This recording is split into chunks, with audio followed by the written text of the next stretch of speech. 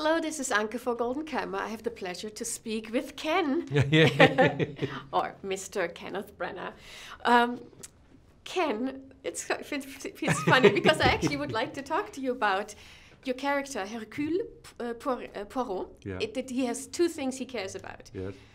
His mustache and his name. Yes. So let's do facial hair first. Right. Do you recall your very first beard, mustache, or anything? And maybe you don't care so much about your own. Is there any other body part you really care about? Well, the first facial hair came around 17, and I remember I tried to grow it by not shaving much, as I didn't shave much, because I thought it would make me look older, and it would let me get into drama school. They'd want you to look older, you know, and so it didn't grow very becomingly. It was just a sort of wash of sort of a little bit light fur on my lower chin.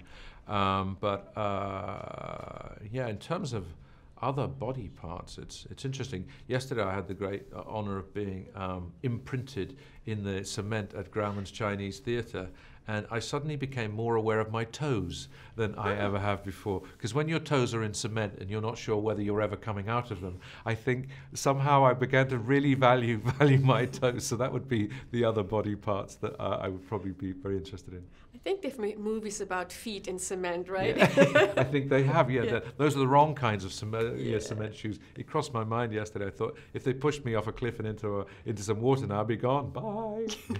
And then now back to your name. Yeah. Hercule, of course, it's not just about pronunciation. So Hercule wants to be called Hercule, not Hercules. Yes, yes. But it's also about reputation. A name means something. Yeah. So what does the name Kenneth Branagh mean to you? I think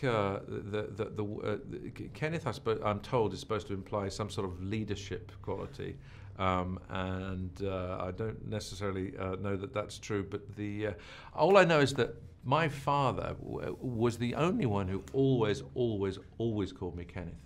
And there was something. It's got quite a kind of Celtic ring to it. You know, you have to. It feels northern European. It feels like to me, and.